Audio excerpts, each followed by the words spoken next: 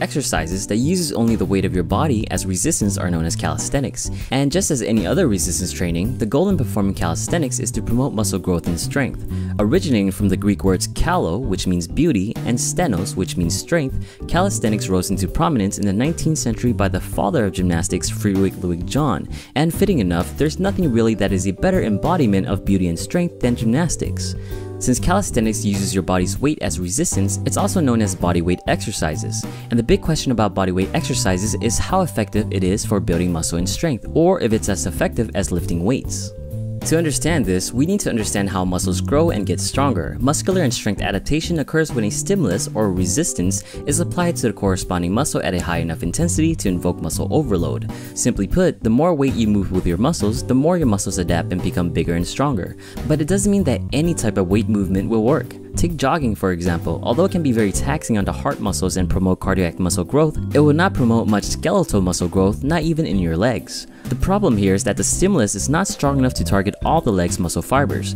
If you watched the muscle fibers video before, you will understand that we have 3 different muscle fiber types, one of which is used for endurance, known as type 1, and the other 2 are used to provide great amounts of force, known as type 2 fibers.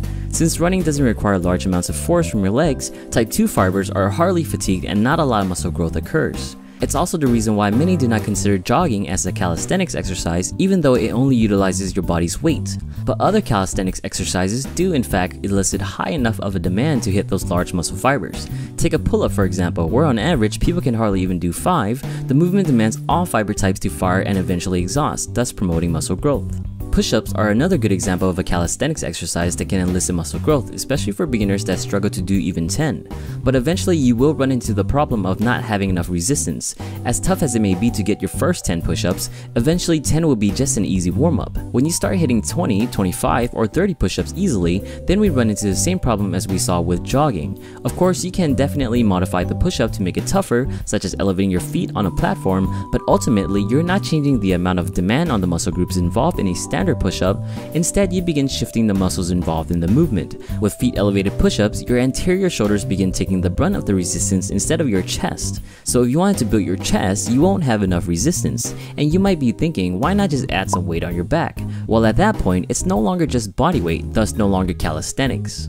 The next natural progression is using weights. As great as calisthenics can be, there will be a point where certain muscle groups, especially the strong muscle groups such as your chest, legs, and hips, will eventually need greater resistance. Also, since calisthenics require you using multiple muscle groups to perform an exercise, which isn't a bad thing at all in terms of natural and functional development, but it does make it tough to isolate certain muscles. Now, that's not to say that calisthenics cannot build an aesthetically appealing body. After all, you have guys looking like this from performing just body weight exercises, but when you compare them to this, there's a clear difference in muscle growth between the 2 regimens. Heck, even Olympic gymnasts have to use weights to push their maximum potential.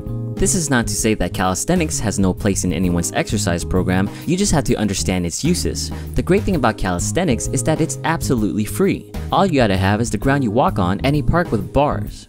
The only time you have to spend money is from buying things like suspension systems or gymnastic rings. For beginners, body weight exercises will provide all the necessary compound movements that are usually found in a beginner program, and doesn't require you to motivate yourself to go to the gym. So if you do calisthenics and you like your results, stick with it. If you feel like you're starting to hit a wall, then it's time to move up to weights.